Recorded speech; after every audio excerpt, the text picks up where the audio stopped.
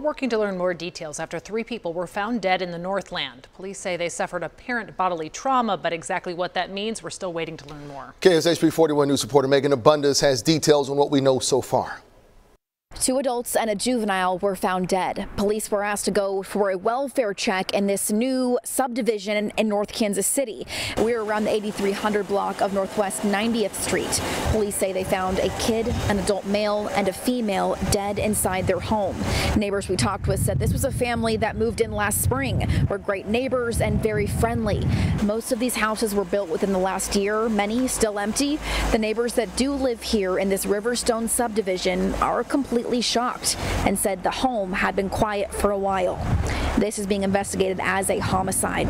From North Kansas City, I'm Megan Abundis, KSHP 41 News.